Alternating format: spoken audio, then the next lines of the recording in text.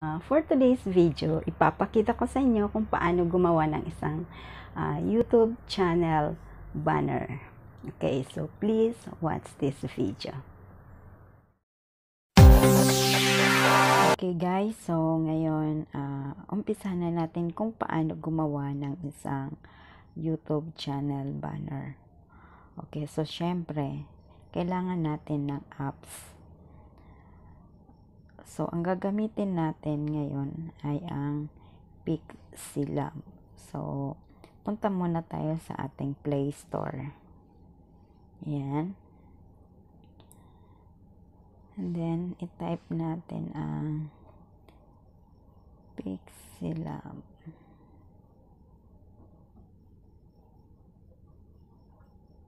Ayan. Okay.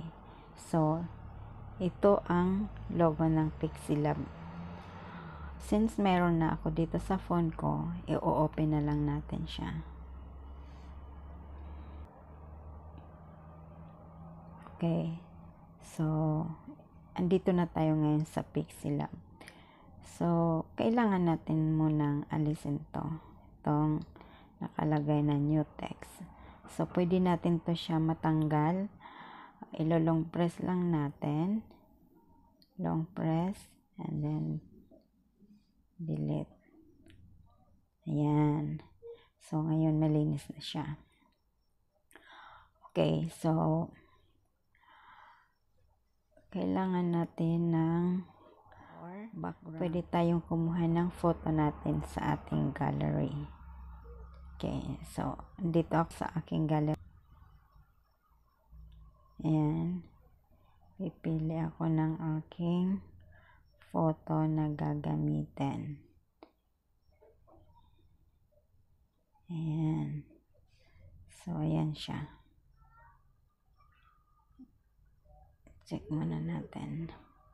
Okay, so ngayon, para sure na talagang fit siya doon sa ating YouTube channel, kailangan natin ng image size.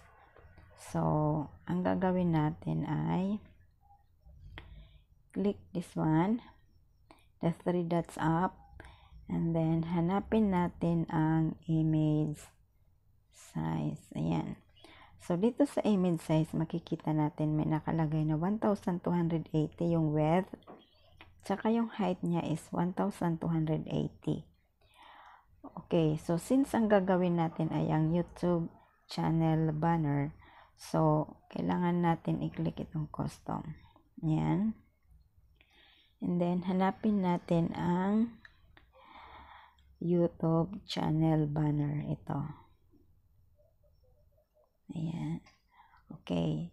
So, ito ang tamang image size ng ating YouTube channel banner.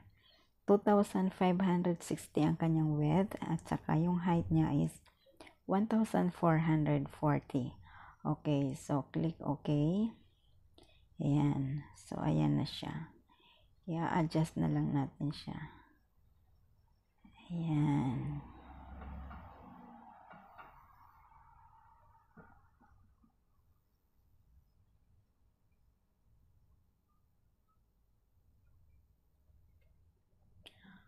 Okay.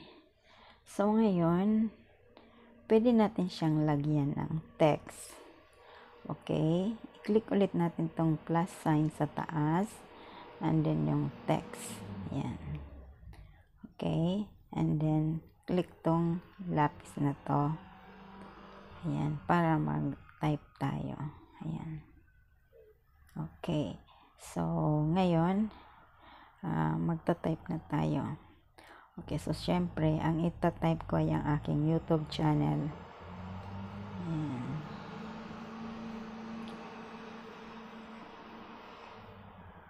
Okay.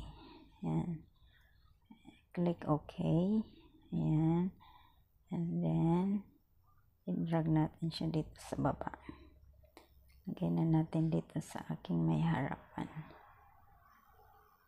Ayan. Okay, so ngayon, adjust muna natin ang kanyang font. Dito sa baba may mga option dito. And so, i-click muna natin tong letter A. Ito. Ayan. So, maraming option dito. Hahanapin natin ang font. Ito siya, AB. Yan yung font. Okay, so mamimili tayo kung anong font ang gusto natin. So, ako ito. Ito ang gusto ko.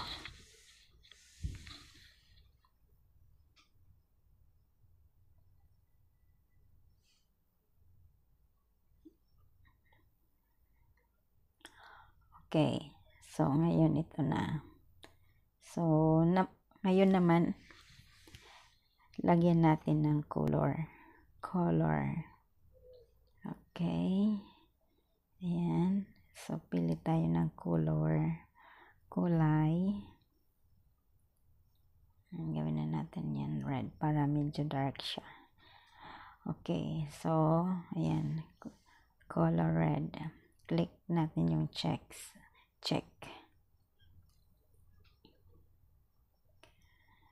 And then, syempre, para mas maganda, lagyan natin ng shadow. Ayan. Enable. Okay. So, ang ilagay natin shadow, white.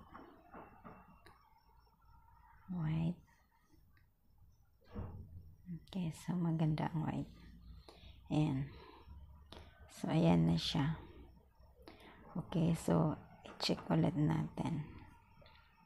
Okay, so, ngayon, ayan na. Okay na yan. Okay na yan sa akin. So, i-save na natin siya. Click natin to sa taas. Save as project or save as image. Okay, so, save as image. Ayan, para mapunta siya sa ating gallery. Okay, so ngayon naman, ilalagay na natin ang ginawa nating YouTube channel banner sa ating channel.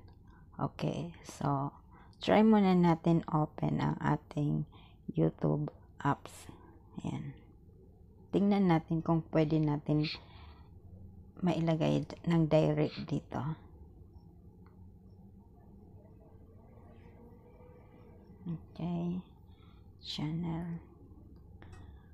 Okay, so hindi tayo pwedeng makapag-change dito. Okay, so balik ulit tayo sa ating. Okay, so punta tayo sa Chrome. Ayan. And then i-type natin ang youtube.com. Ayan. Okay. So, dito sa may upper right side, makikita natin may tatlong dots. Ito. Click natin yan. And then, hanapin natin ang desktop side. Ayan. Para mukhang computer na ang ating mobile. Okay. Wait natin, ano pa siya. Okay, so, yan na yung hitsura niya. Para na siyang computer. Okay, so, syempre, punta tayo sa ating profile. Ayan. And then, your channel, syempre. Ayan. Okay, so, andito na tayo sa channel ko. Okay, so dito sa channel ko, may nakalagay na akong YouTube channel banner. Okay, so papalitan muna natin siya. Okay. So, dito sa channel customization, meron siyang layout, ayan, branding, basic info. Okay, so click natin tong branding. Ayan. So, dito sa branding, makikita natin na andito ang ating profile picture and of course, the banner image. Ayan. So, since meron na akong banner image, So, try natin muna siyang i-change. Kasi may option dito, change or remove. Okay, so i-change lang natin siya. Click change. Ayan. So, ito yung ginawa natin.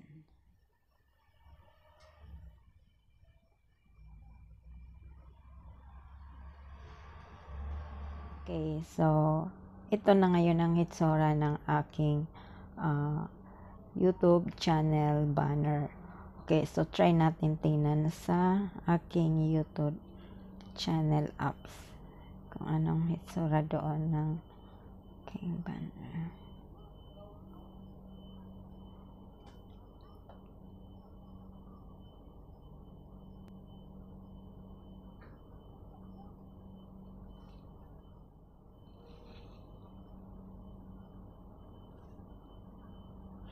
Ayan. So, yan na ngayon ang hitsura ng aking YouTube channel banner. Okay, so thank you so much guys for watching.